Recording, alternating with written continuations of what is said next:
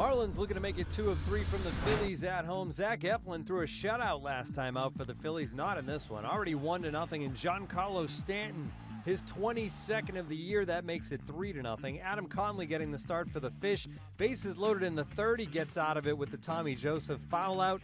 And he strikes out Taylor Featherston in the fourth. 4-0 in the fifth. Check out this double play. Zach Eflin at the plate. And it's Miguel Rojas and Adeiny Echeverria teaming up for the pretty double play. Then in the sixth, bases loaded, 1 out. Strikeout of Tyler Goodell. And then Conley gets Featherston to fly out to end that frame. He did a nice job dancing around trouble.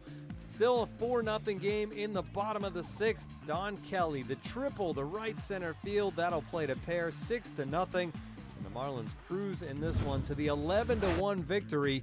Stanton passes Miguel Cabrera for third on the Marlins' all-time RBI list in this one. Up next for the Marlins, they'll host the Cardinals on Thursday. The Phillies head to Atlanta to take on the Braves.